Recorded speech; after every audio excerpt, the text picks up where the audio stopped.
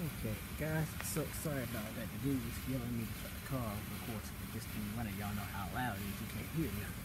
So, first off, let me show you what this you can see that. These are what all the plugs look like. On that side and that side. So I just put MGKs in it. Now, when we started, y'all heard in the video, I missed the revving up part, but it still does, like when you rev it up, it falls on its face. And what part of the reason was that is the float stuff. The second half of the reason is this carb, almost like, I guess, Dave's 77 truck, not the dump truck, the other truck, the after my last name was called. Anyway, this one has water in it. The fuel, from what they were telling me, one of the mechanics said, looks fine from the tank, but it was clogged in the line. Hence, when you went to give it enough gas, it got more air than gas and fell on its place because it was clogged. So, what we're going to do, is like we said, we're going to go for Steel Unlimited, get a rebuild kit for this. And put a little needle in the seat, stuff that back in, button back up. And that should fix the running problem. Hopefully. I think it should. I thought it was a carburetor issue too.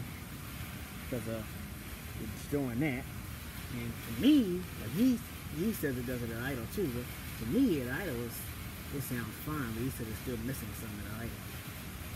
But it might be kind of hard to tell if it can, man. But it is a little bit carburetor for this game. So, like I said in the last video, the other thing I got for it, I put the mirrors on it. It didn't have a glove box in it.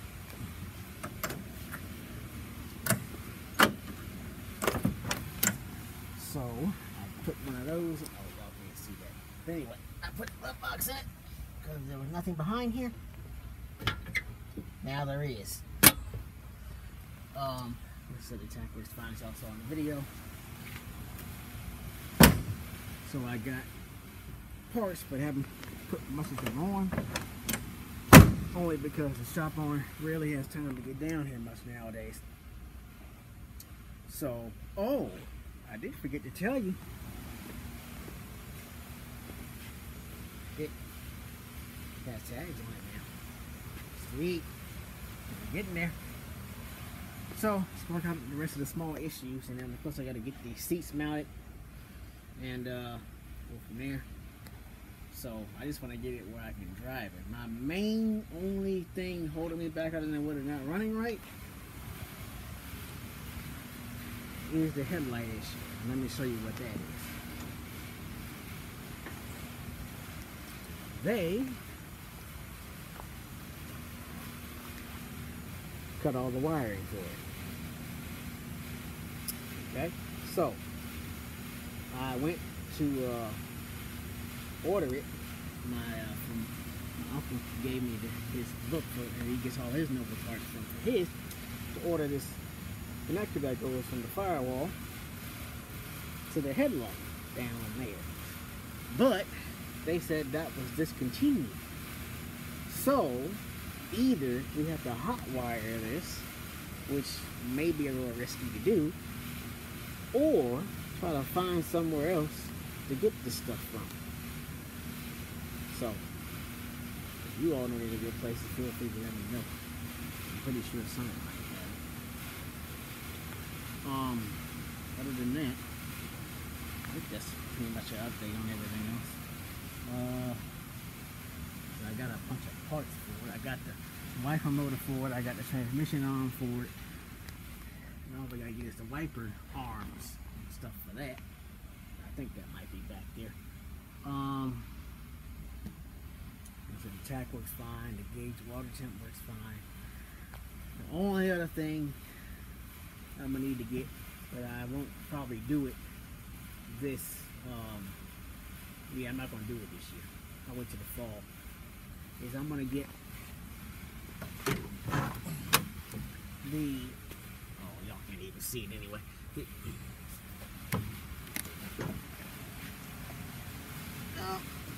Yeah.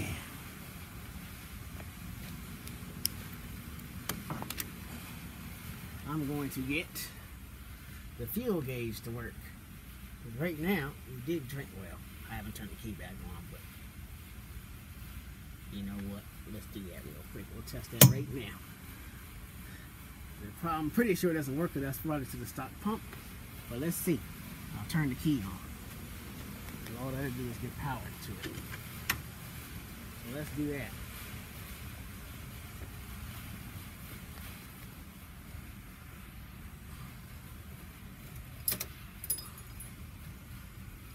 And nope, still shows full. So that ain't working.